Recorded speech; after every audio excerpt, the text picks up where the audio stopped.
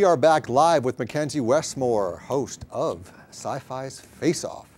Okay, before we went to break, I was mentioning about how I want to ask you about do the judges disagree. Three great judges, very credentialed, talked about it briefly in the first segment, but unlike other competition reality shows, it seems like in the episodes I've watched, they always kind of seem to agree. Are they that agreeable?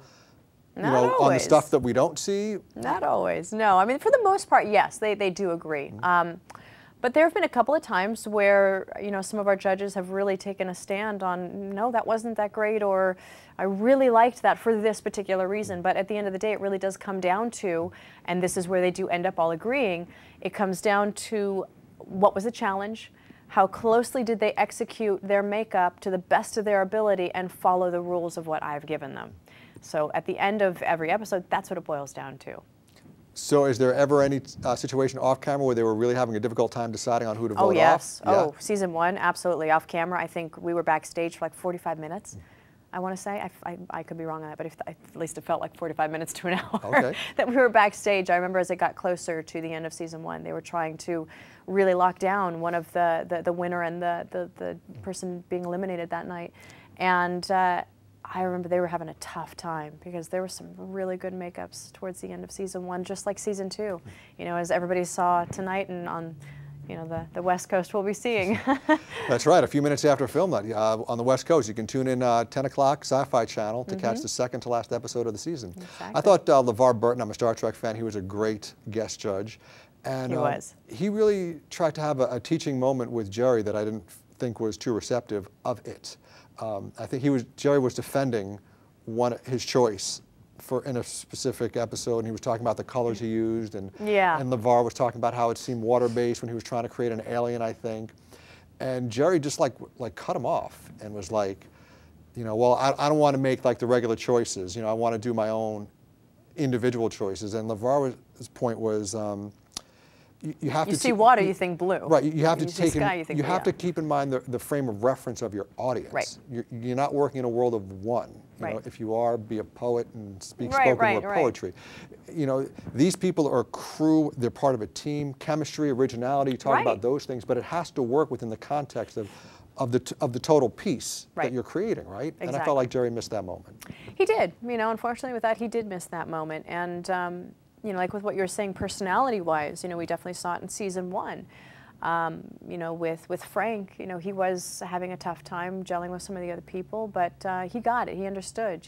After that, I know he really did understand what it meant to be a part of a team, because that is a big component to special effects makeup. It's not a team of one. You do work with a team of people, and you have to be able to get along and understand the full aspect of teamwork. Now, and Patrick was a guest judge in an episode, and in addition to being the regular judge, he was a guest, and he was the client. Right. He was the client, and you have to be able to deliver what the client wants. Exactly, exactly. As with his episode, he had his work that he had, and the contestants had to follow through of their own idea, but giving the client what the client wants. Now, everyone's supposed to be neutral. You neutral as the host, the judge is neutral, but does personality weigh into it?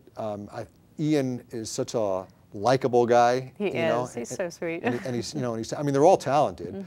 But Jerry seemed to have a little bit of an ego and was always winding up not doing so well in the early episode. He was always in like the best and the worst and the worst and one of the three until he finally did get eliminated. Does personality weigh? It's certainly something that you can't help but notice, but I wouldn't say it's a weighing factor as to who goes home. It really is, it's based on talent. And I mean, yes, if somebody is really having a tough time getting along with everybody, it's going to be difficult. But at the end of the day, it's the talent. It's a full package.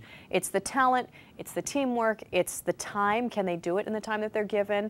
Can they execute all their makeups? Can they apply it properly? Can they cover those edges? And creations even. Sometimes just the concept will get the judges more than I know. For Patrick, it certainly holds true that just the concept and the idea sometimes can hold to be stronger than that full-on application. Not true, because Becky also has a healthy opinion of herself, but she advanced quite easily and nicely through most of the rounds, right? I mean, whereas Jerry's healthy opinion, but seemed to be on the bottom rung most of the time. So you have two different examples. One was thriving more than the other. Right, if you will. Was there anyone in particular that was hard for you to see go? Absolutely. Tara actually was really hard for me to see go. She was just so sweet and such a lovely, lovely woman. And I just, you know, I grow close to all of them, so it's always hard to see anybody go. But it was tough to see Tara go, and she's very talented. And to be honest with you, I know Nix threw Jerry under the bus. I know we talked about that.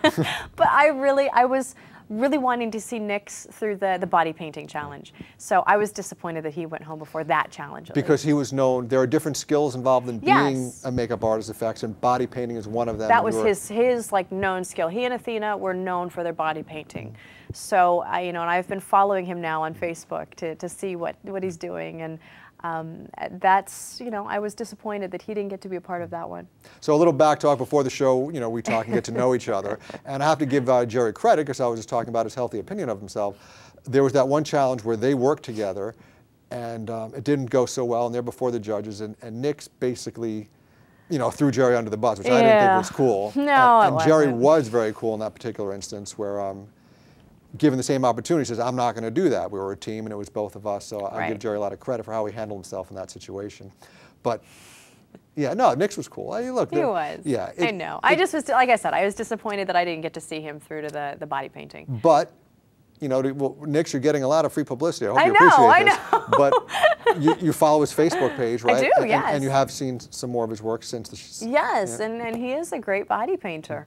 And I follow a lot of them, and I like to keep up with a lot of them and see how they're doing. I still keep in contact with some of them even. I actually had dinner with Gage not too long ago, and my dad just hired him to go do a movie in India. So it's fun to keep in touch with these people, and it's so fun to see them, you know, continuing on in their careers and getting jobs that they may not have gotten in another circumstance. Yeah, you know, this show really it offers that opportunity to do that, and I love that. So I kind of feel like the mother hen in some ways, you know, because I'm seeing them through all these challenges, and I never like to see anybody go. And then, you know, they go off into the world and they get their jobs, and it's like, oh, okay, they're good. Well, like Brian might say, golf clap for the Sci-Fi Channel for creating these jobs for these talented individuals. Back to maybe a technical question, how realistic are the time frames that your contestants are given for these challenges compared to what they would have on a set? Oh my goodness, they're not realistic at all. That's I mean, right. I mean, we are reality, but really, the time frames that they're given are insane. But they're able to make it happen, and they make it work. You know, I remember even my dad when he came on, and he was saying, "My goodness, to see the aliens that they made in that time frame," he said that would take a week. Typically, you'd be given a week to do something like what they did. A lot of them, you know, sometimes they're not camera ready, but they're good enough to get through a challenge, and then sometimes they just blow us out of the water, and they're I mean, you could turn a camera on and throw that actor model in a scene right then and there. So aliens, monsters, demons, what else have they created? Oh my goodness, yes, we had the water, the fish. Tonight was dinosaurs. What else do we do? We had the phobias. Yeah, right, and you get shown pictures. Wizard of Oz. Wizard of Oz, yes. Now, I'm glad you brought that up. That was in the pilot of, or the first episode? That was the first episode of season 2. Yes. I asked about the judges. Do you ever disagree with the judges? Yeah, I do. I don't get too much of a say, but yeah, I do. Actually, I mean, I'll pipe up here and there, but for the most part, that's their job, and that's what they're there to do. But there have been 1 or 2 times so I've just like, really? But you know, they also get to see a closer look. I don't get to go up close to the makeups, so they do see a little bit more than I do. I mean, I get to watch them backstage and get to see it close up on camera. Any disagreement you care to share? Nope. No? Okay. You want to be hosting for season 3, right? Exactly. Well, it's funny because, you know, with acting in a technical sense, I can critique acting in a way that maybe people who haven't studied it can't and so forth. But I can also argue if something's popular and people like something. Exactly. So like with the Wizard of Oz, like they did a thing where it was the men against the women. That was the first episode, so you had a lot.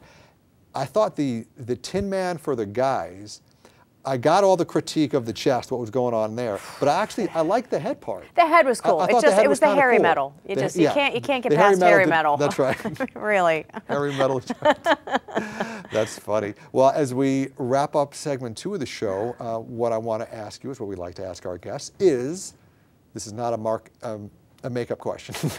This is just a random, do you have a favorite line in a movie, any movie, and can you say it in the voice of the character in said movie? I do. I love comedies. I'm a big, I love any kind of comedy, and the stupider, the dumber, the better. One of my favorites, I would say, is Walk Hard, the Dewey Cox story. And I just love when the wife says to him, it's so horrible, it's so funny, where she goes, I do believe in you, honey, but I just know you're gonna fail. So that, for me, that's my favorite line. Huh? But after your answer, I have to say, are you a fan of the movie Dumb and Dumber? Or oh my God, it's one of my favorite movies. So you're saying I have a chance? Yeah, of course. Of course. Well, that is going to do it for this segment. We will be right back with your viewer questions.